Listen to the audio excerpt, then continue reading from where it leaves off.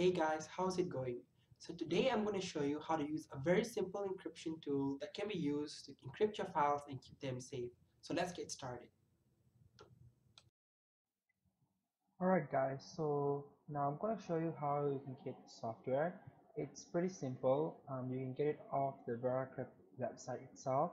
It's a free download. It's small. It's not like a lot of time, few seconds at max, and then you can use it. So I've already downloaded the software. So it's basically here. It's a light one, so it's not going to take a lot of your resources. Double click and see it's already launched. Alright, so to start off, you have to use the software. You have to create a container. So a container is basically something like a box where you're going to keep all of that data and you're going to lock it in there. So to start off, you have to first create a volume. So here you have a few different options. You can create encrypted file container like what I was talking about just now, or you can encrypt a non-partition or a drive.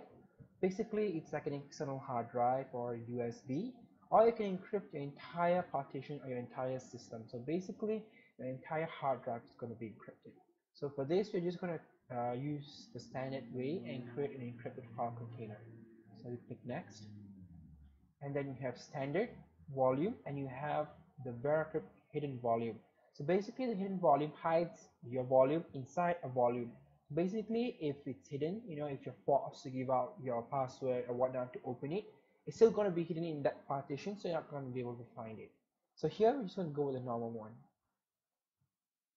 So here you're going to have to select a file.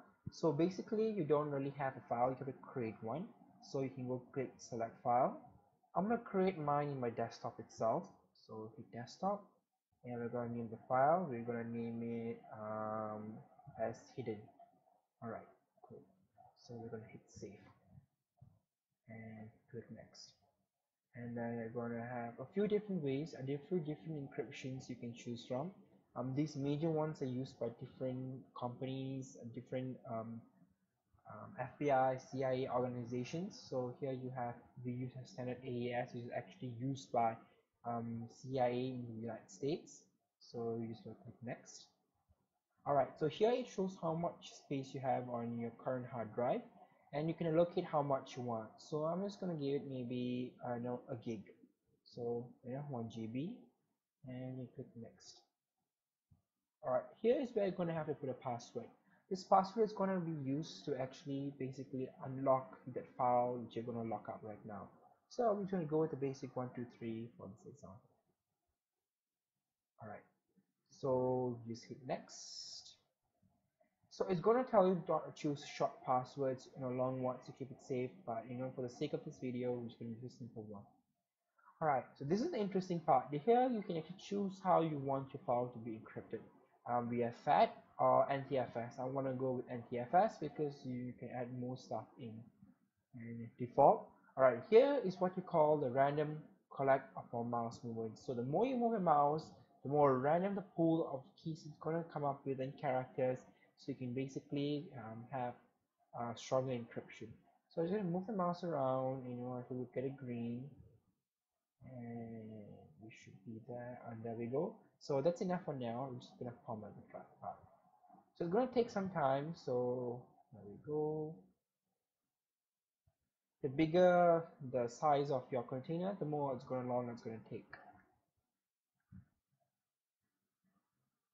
All right, so just wait, and it's going to ask you to make change. Hit yes,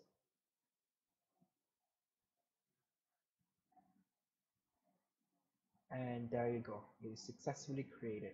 All right, so that's cool. And then you can choose to create another one, or you can basically just choose to connect. So I'm done, so you can exit. All right, now as you can see, our hidden file is here. We're gonna try to open it. It's gonna say not found. You're not going to be able to open because of the way it's encrypted, AES.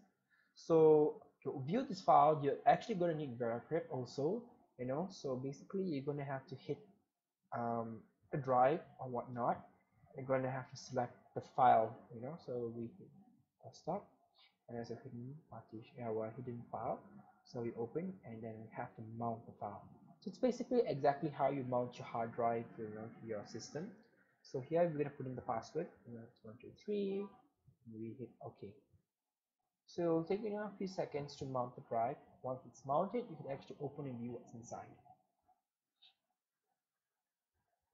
And there we go, it's mounted.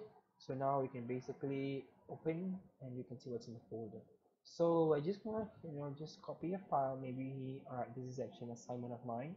I'm gonna copy it into this. Alright, so now it's there, and let's see. We're gonna close this, and we're gonna dismount the file, and there we go. So right now I actually have my assignment file hidden in here, and I know what's going to be able to take it. The only way you're going to access this the same way again. You're going to choose the drive letter. You're going to have to mount this. So if you put a fake password, okay, for instance, I put 123, I put in ABC, and you hit OK. It'll after some time it'll say it won't work. Basically, you say wrong password. It'll just keep on moving for a very long time.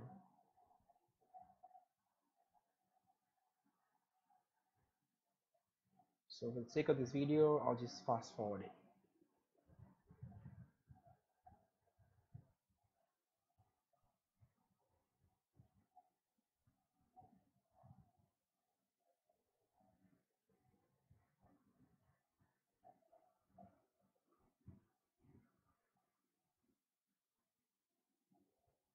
And you have it saying operation failed with one of the following: incorrect passwords, pin number, whatnot.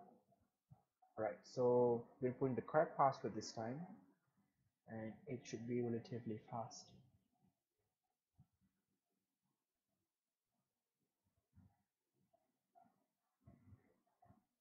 And there you've mounted it, and you're going to be able to open and then see the file there. Alright, so that's basically much for this software. You can create multiple files like this, and you can mount them and you can use them as much as you want. You can move them around, you can create an external one, so it's basically up to you what you want to do with the software.